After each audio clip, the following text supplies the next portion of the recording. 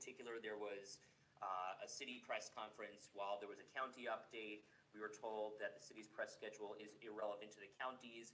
I'm also wondering what the coordination is between Erie County and other municipalities in Erie County, Amherst, Cheektowaga, Tonawanda, especially when it comes to people finding their cars. Why isn't there one central database, and why is each municipality then responsible for helping folks find their car instead of putting it all in one spot? We have an elected officials call every morning. We had one this morning again with leadership from all of the municipalities. The city of Buffalo was not on it today. They generally have not been on it. Serious, I'm telling you the truth. The issues with coordination, there's a reason why the state and the county have come in and taken over operations. I know the mayor's not going to be happy to hear it, but we took over an entire segment, 1/3 of the city of Buffalo, because we knew that we could get in there and clean it very quickly. The state is basically doing the same thing with equipment from other areas. I've already had discussions with my staff about what it would take for the county to take over all snow cleaning operations in the future. And now I've had that discussion with New York State as well, because I think it's apparent that it's time for it to happen, or at least a discussion on the future. Mayor's not going to be happy to hear about it, but storm after storm after storm after storm, the city, unfortunately, is the last one to be opened, and that shouldn't be the case. It's embarrassing, to tell you the truth, and that's why we're going to continue to work on it. Ed, I'm going to go on to the next question. We have the next hand was raised by Dominic Lavallo of Spectrum, and then Dave McKinley of Channel 2.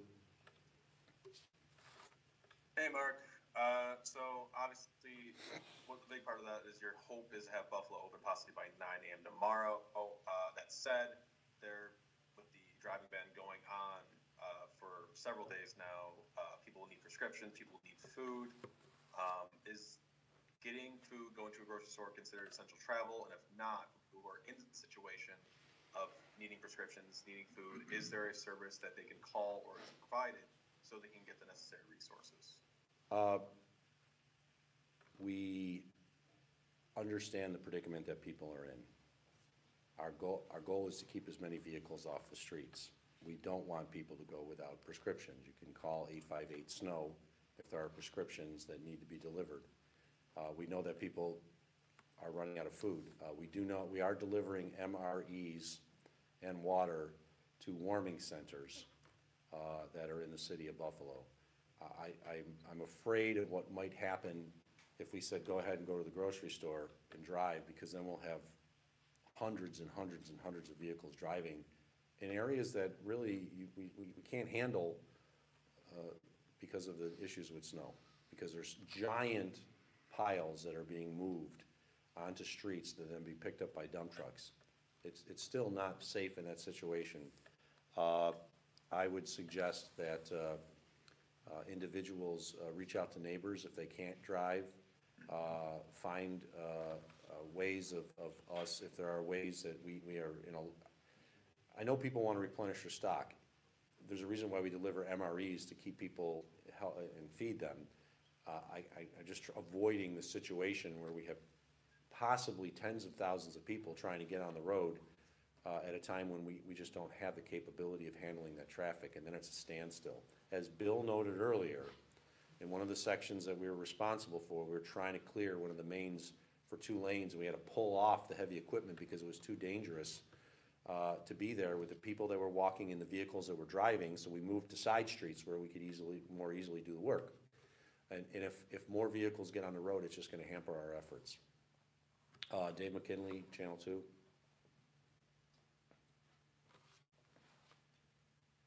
David, you need to unmute your phone.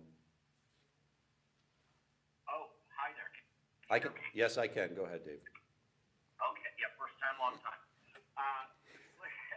Look, I want to ask you about your intriguing idea you just mentioned about plowing city streets. But first, I'd like to ask you about something that just won't go away now that we've had a few days, if you could clarify. There are people still wondering, Buffalo Bills played, they landed in Rochester, they were allowed to travel during the travel ban. They were not allowed to travel. They were not allowed to travel. They did. Oh, I understand that. They actually reached out to Erie County in the sheriff's office for an escort, and we said no, there's a driving ban. And at that time, it was actually heavy snow still. I don't want anybody to think that Erie County gave preferential treatment to the Bills. I'm glad that they landed in Rochester, but there was not preferential treatment given to the football team. I want to put that out there right now, because I know they reached out to the sheriff's office, and the sheriff's office said, no, we are not going to give you an escort. There's a driving ban going on. Sheriff's deputies are responding to life-threatening situations, and we're not going to do an escort for the football team. Simple as that. And they weren't considered essential workers then? No, they were not. As much as they're essential for our mental health when they win, they are not essential workers. Now, if they've got capability to drive CDL licenses and things like that, and they want to get behind a rig, we'll bring them on. We'll take them on. I don't know if Josh and those guys want to start shoveling driveways. Go ahead, be my guest. But they're not. The bills are not considered essential workers, and I think it's important that people understand that we gave them no free treatment. Okay, and this idea you just brought up, are you talking about a complete takeover? And practically, how would that work? Would you just take all their equipment, or would This is a discussion we'll have, and I think it's going to be certainly something that we need to, when we have these major storms, consider, such that the county and others are responsible for districts inside the city of Buffalo. I'm not going to do it and I don't think it's appropriate if there's 1 inch of snow on the ground.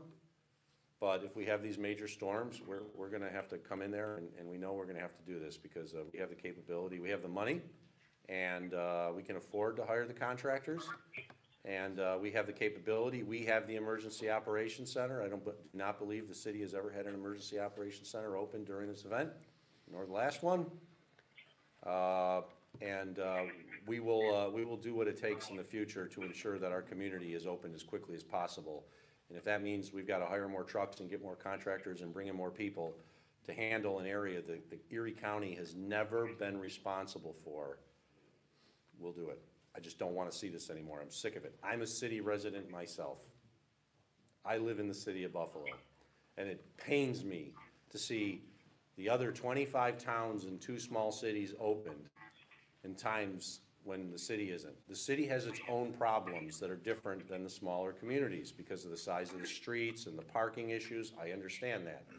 But we have more capability than the city, and if we have to, working with the state, we will find a way to get through these storms quicker by taking over operations if need be. And I know the mayor's probably not thrilled to hear it. I don't care anymore. I want it done. I think the next hand up was Kelly Holland. Kelly, you need me. Hi, County Executive. It appears that games for the Sabres, the Bandits, are still scheduled to go on for the next few days. Will you guys be in talks if the driving ban is lifted to have those, be teams only, no fans?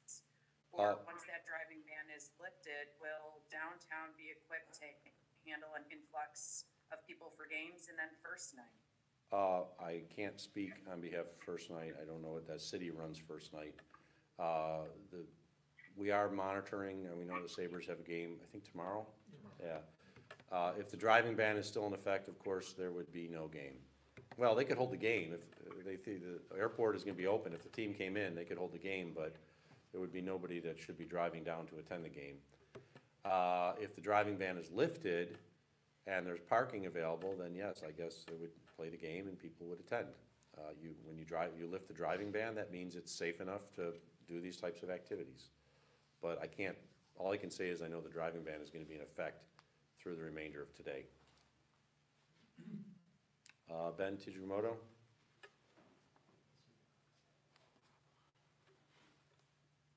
Hey Mark, sorry. I know it's still kind of early, but do you have any data in terms of the deaths and the power outages, whether they affected any area more than others?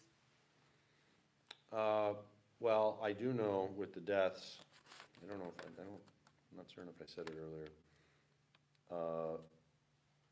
26 individuals were located and found in the city of Buffalo. 7, I did mention this, 7 were suburbs, which included Amherst, Cheektowaga, and Depew, and 1 is unknown. They're still trying to confirm the location where and who brought it in. It definitely, with regards to deaths, it dramatically affected the city of Buffalo. I do know when it came to power outages, the vast majority of them were in the city of Buffalo.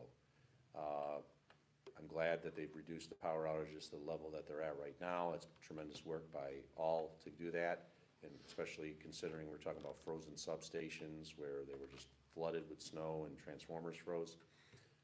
But yeah, unfortunately, it was the city of Buffalo that seemed to get the brunt of not only the power outages, but more specifically and sadly, the deaths.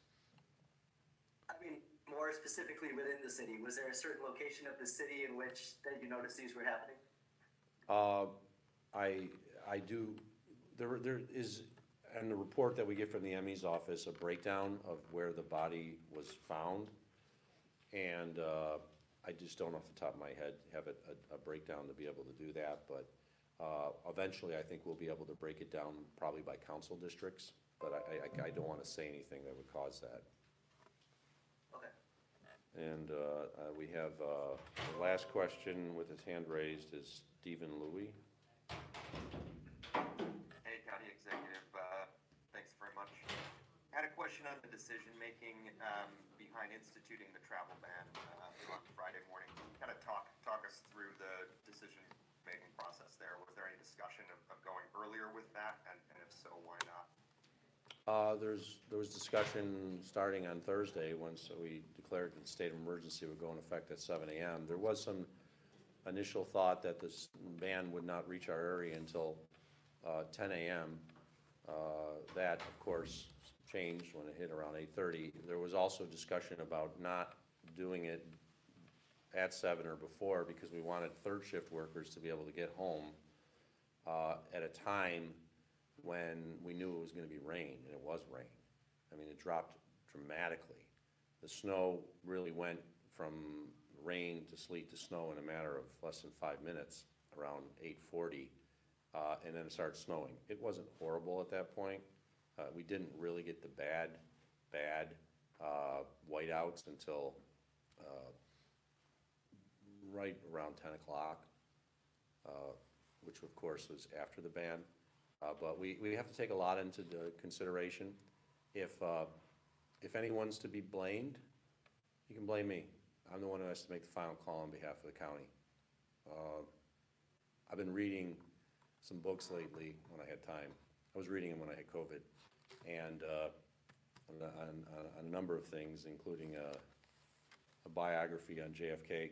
And there's the famous quote from JFK following the Bay of Pigs, which is, victory has 100 fathers, defeat is an orphan, but someone has to bear responsibility. If you want to bear anybody responsibility, bear me. I'll take it. I'm the one who has to sign the state of emergency. I'm the one who has to sign the order. Every mayor, every supervisor can do the same. I was the first one to put the driving ban in effect at 9:30 to my knowledge. We announced it around 8:45, going effective 9:30. But if people want to point the finger, I'll take it, because I'm the one in this position that has to assume that responsibility and authority. And as Harry Truman says, the buck stops here. And we follow through. We talk to professionals. We talk to the state. We talk to our friends in law enforcement. Talk to the Weather Service. And if there's criticism that it wasn't done right, well, I'll take it. I'll bear responsibility. Bill has to make a statement. I don't know what it is, but go ahead, Bill. I just, again, like to clarify, the use of the military police is to prevent any accidental death in and around the operating equipment that is doing the snow removal operation. They are not to ticket people. Yes. I know there's a lot of confusion out there, that these military police are in there. They are not. There are people that are traversing the roads because they have to possibly get some food, gas, whatever it may be. They are there to protect the safety of those individuals as well as the people that are operating the equipment, so there is no accidental deaths. Thank you, William. Yesterday in the press conference, I did note that the military police and New York State Police are to be used for traffic control and also to help prevent looting. I did not say yesterday they were there to ticket. Unfortunately, it was put on social media from one of my team that it was traffic control and ticketing. We're not there to ticket. We don't want to ticket people at this point. We could ticket people and charge them for the costs associated with towing their vehicles. We're not. County's absorbing it, so I want people to understand that. With that, I see no other hands raised by our reporters. I want to thank all the team here from Erie County for the great work.